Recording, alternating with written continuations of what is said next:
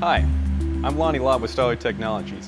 I'm going to show you how to replace the power button board for 1855 or 1955 blade. First thing you want to do is take the ribbon cable out. There's two little connector here that you can pry out with your thumbs. Pull that out of the way. And you can take the actual PCB board out. These two screws right at the front.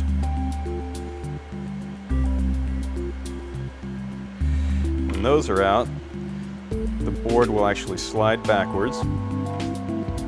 And you want to replace this board if you've got a damaged dongle connection or a damaged power button right here.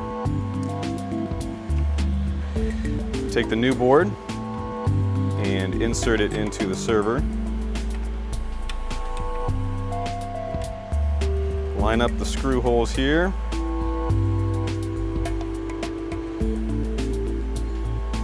Screw it in.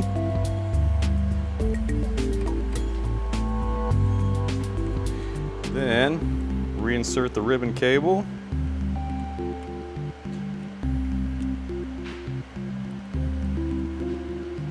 And pop the clip back on, and you're good to go.